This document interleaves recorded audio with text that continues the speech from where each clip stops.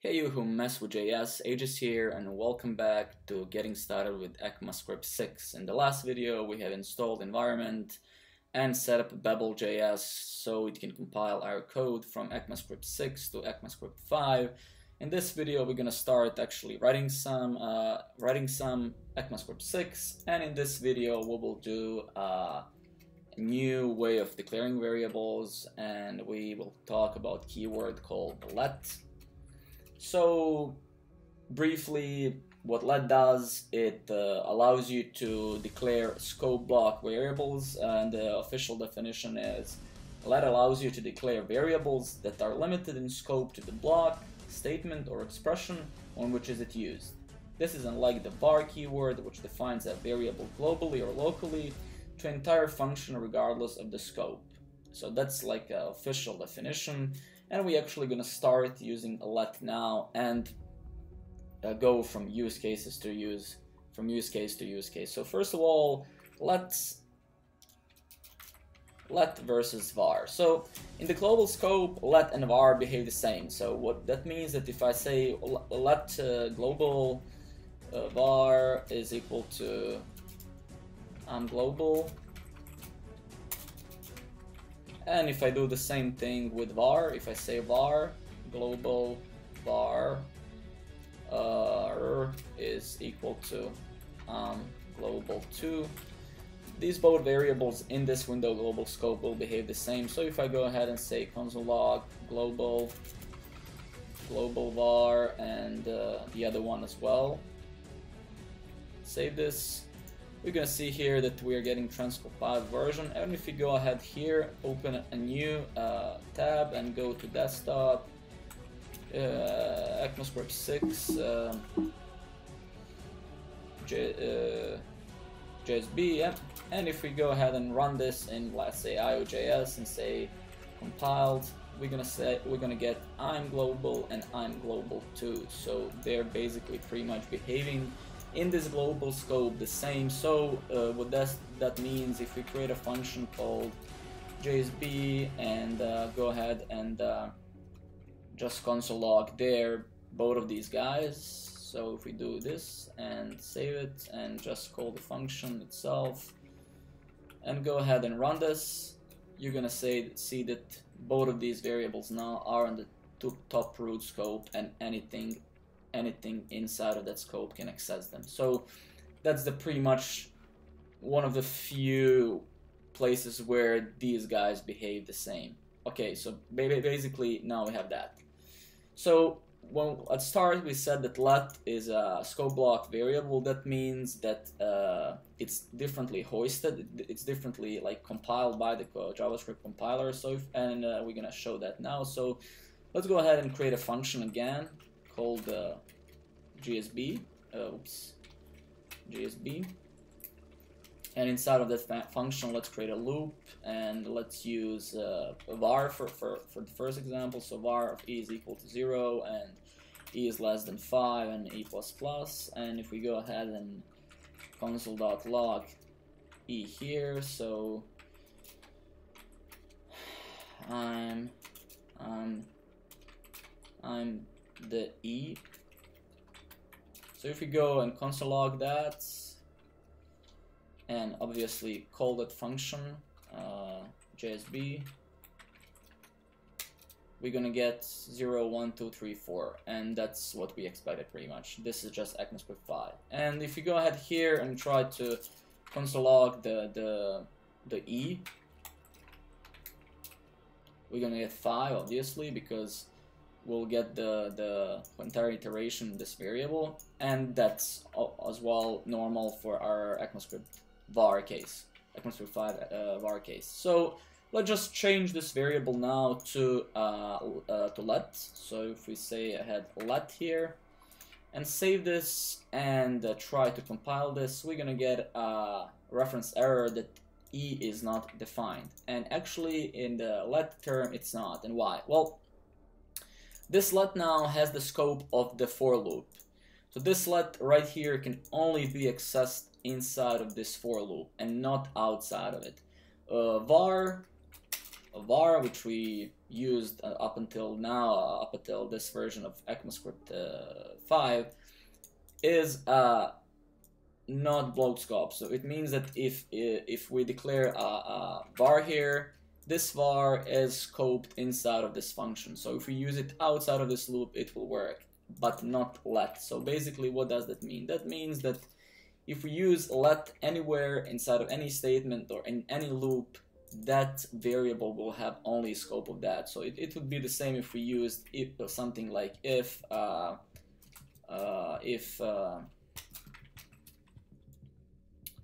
let of x is 5. So if x is less than 6, let epsilon is equal to 1. And if we try to console log that epsilon here, we'll get that epsilon is not defined. But if we, for example, change this to var and try to console log that epsilon, we're gonna get 1. So all these variables are block scoped, let is block scoped. So this let right here has access to anything in this function now because it's been defined in the function itself. So instead, if we would do something like this, so if we say let of x is 5, now this let has a scope of the function, so we can use it pretty much anywhere. We can use it in the loop, so for x and x less than 7 and x plus plus, console log x, and if we run that, we're gonna get 5 and 6. So right now this let has a scope of the function, so we can use it anywhere inside of this function. So basically this is very nice because let is not hoisted anymore on the top of the program, on the top of the, it just hoisted in its own scope, and that's really great. And I don't think that there's absolutely no reason not to use let everywhere almost, because it's at least a little bit more control in there. And yeah. Another thing that I need to mention about let is the fact that let compared to the var cannot be like redefined. And what does that mean? Well, if we have something like, again, function and GSB, and if we say var of x is equal to 5 and var of x is equal to 6, and if we console log x, we're obviously gonna get nothing. So if we console log that, we're gonna get 5 because x, when it was redefined, it had a new value of 6. So this one, it hoisted it with a 5. Okay, so and then it saw that there's another declaration of x and gave it 6. Or I don't know if we even have something here like, so if we have this declaration here, so this is first declaration, and then this would be second and third. So if we still pass an x here, and if we pass like 11 here and save that, we're still gonna get 6, because what this did here is like, okay, x is at 11, which we pass here. Okay, x is not 11, it's 5, and then it's 6. And okay, but if we go ahead and try to do that with let, and say let of x is 5 and let of x is 6, and try to run that properly, actually, if we try to console log that, we ain't gonna get anything right now. And let me, oh, okay, so it didn't compile properly here. What happened? I don't think that my let's just remove this function completely here. So let's try with this, but it seems my compiler stopped working or something. I think so. Okay, JSB obviously doesn't exist. Okay, let's redefine this. So yeah, obviously it's actually not allowing me to do this. Actually, yeah, we have the point. As you can see here, no, it's not this window. Wait, let me find where is it? So no, let's close this guy. So IOJS compile. So if we remove one, it will compile because it's and let's try to find that. Okay, is this our watcher? No, it's not. Okay, let's close this one. Okay, here's our watcher. So what's happening here? It's giving us an error that we have type error main.js line 2 duplicate declaration of x. So basically it's saying that type error main.js line 2 duplicate declaration of x. But if we change this to var and save, it will perfectly work. There's no error anymore. If we go ahead here, everything works perfectly fine. And if we just again like console log that, we're gonna get 6. So you cannot redefine your variables like this. When you define variable with let at once, that's the only thing you can do it. Also, let's take another example of taken from Mozilla official documentation. I'm just gonna copy that here, which is pretty good explanation. So in the first function, so in the first function we have let me just clean up a little bit so we can actually see this better. And this is not compiling, so we need to find an error. So basically here we have a function with var, and we have a var declared in the function scope, and if true, assign var to 71 and then console that. And actually let's just use this function because this one will actually work because it is correctly written.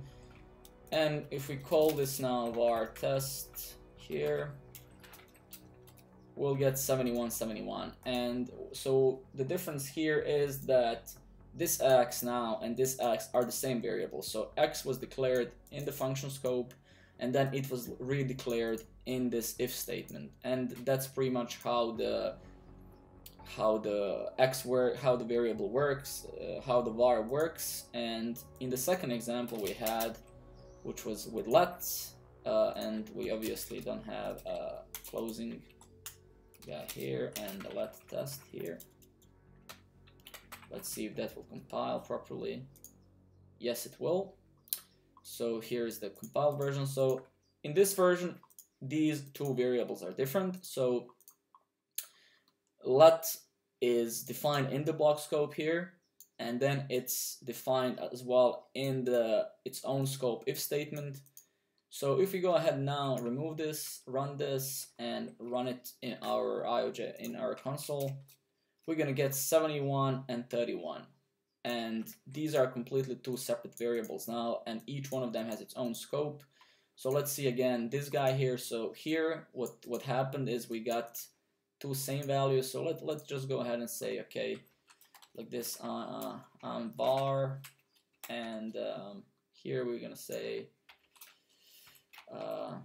let, and go ahead and run this again. So as you can see, var prints out the same variable twice, because obviously in this scope here, this x here and this x here is the same x, because it was here and then it was redefined here, and then now the x value is this and not the global scope. And in the let case here, let is defined here. Its scope is this. So this is its scope, the function scope. And this guy here, let x71, has its own scope, which is the statement scope. So that is the difference. So as you can see here, pretty much from these examples, it's you can figure out how the let works and why is it good, and what kind of problems will it prevent, because obviously these scoping things are like super nice to have now in the JavaScript. Okay, so to kind of touch base on everything we mentioned, you should and you can use let everywhere. Obviously we have showed how to use it in the for loops, in the if statements, and everywhere else. We have showed how to use it in the functions as well. So I think this video pretty much describes how let is working. Of course, this is not the most complex things you can do, and it doesn't really describe most complex examples, but from these couple of examples I can pretty much safety say then that this is more than enough for you to grasp on how the variable works. If you want to know a little bit more about variable hoisting and stuff, I would suggest you a really good course on JavaScript 6 by Frontend Masters. I think it's frontendmasters.com. I need to check frontendmasters.com exactly.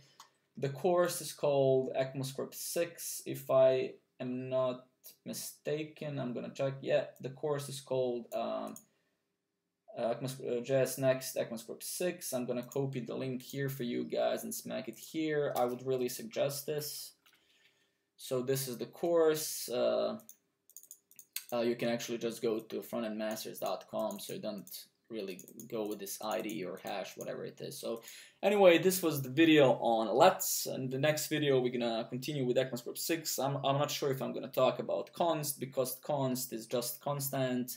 I don't know what to really say about it. It's pretty much the same as in any language. When you define a variable as a constant, it's read-only. You can't change it anywhere in your program. So thanks for watching this video again. I hope you can mess a little bit with the JS and play with what we just learned, and keep rocking, keep learning the JS, because you don't want to write a mess with your JS.